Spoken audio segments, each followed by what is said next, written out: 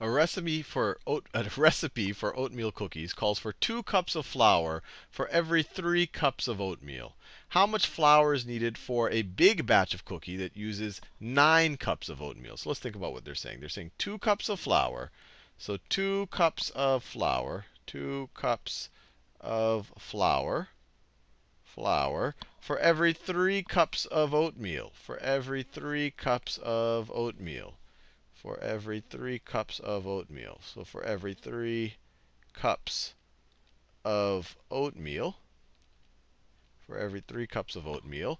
And so they're saying how much flour is needed for a big batch of cookies that uses 9 cups of oatmeal. So now we're going to a situation. Now we're going to go to a situation where we are using 9 cups of oatmeal. Let me write it this way. 9 cups of oatmeal. 9. And I'll show you a couple of different ways to think about it, and whatever works for you, that works. So first of all, the one way to think about it, so we're going to say, look, we know if we have 3 cups of oatmeal, we should use 2 cups of flour. But what we don't know is if we have 9 cups of oatmeal, how many cups of flour do we use? That's what they're asking us. But if we're going from 3 cups of oatmeal to 9 cups of oatmeal, how much more oatmeal are we using? Well, we're using 3 times more oatmeal, right? We're multiplying by 3. 3 cups of oatmeal to 9 cups of oatmeal, we're using 3 times the oatmeal. Well, if we want to use flour in the same proportion, we have to use 3 times the flour. So then we're also going to have to multiply the flour times 3. We're going to multiply the flour times 3, so we're going to have to use 6 cups of flour. We're going to have to use 6 cups of, ignore that question mark, 6 cups of flour. Another way you could think about it, and that answers their question. That's how much flour we need for a big batch of cookies that uses 9 cups of oatmeal.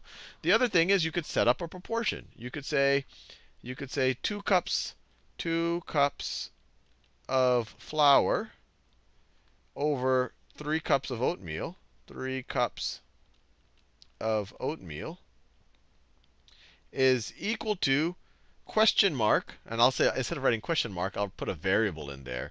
I'll say is equal to a question. Actually, let me put a question mark there, just so you really understand. Is equal to a question mark in a box, number cups of flour, cups of flour, cups of flour, over 9 cups of oatmeal. 9 cups of oatmeal. And so I like this first way we did it because it's really just common sense. If we're tripling the oatmeal, then we're going to have to triple the flour to make the recipe in the same proportion.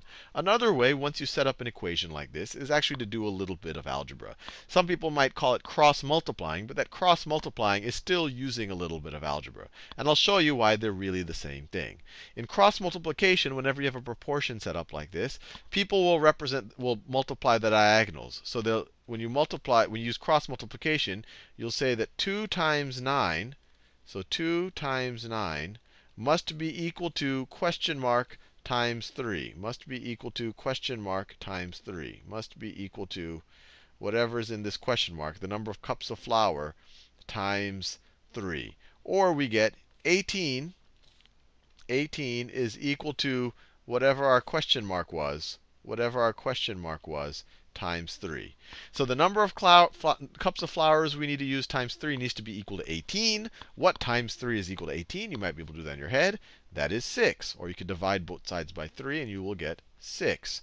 So we get question mark in a box needs to be equal to 6 cups of flour. Same answer we got through kind of common sense.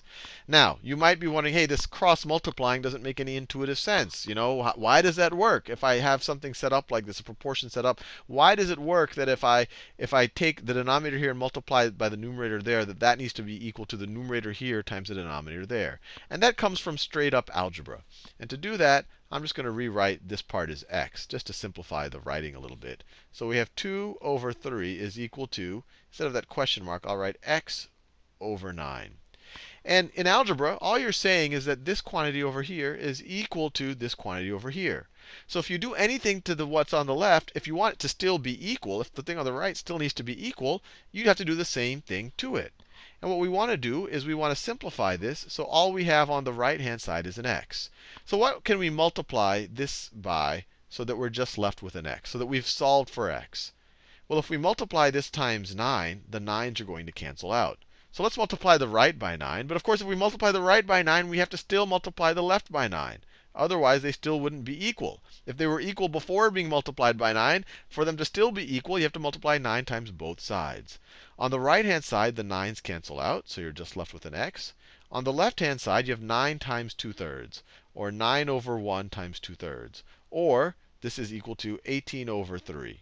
And we know that 18 over 3 is the same thing as 6. So these are all legitimate ways to do it. I wanted you to understand that what I'm doing right here is algebra. That's actually the reasoning why cross multiplication works. But for a really simple problem like this, you could really just use common sense. If you're increasing the cups of oatmeal by a factor of 3, then increase the cups of flour by a factor of 3.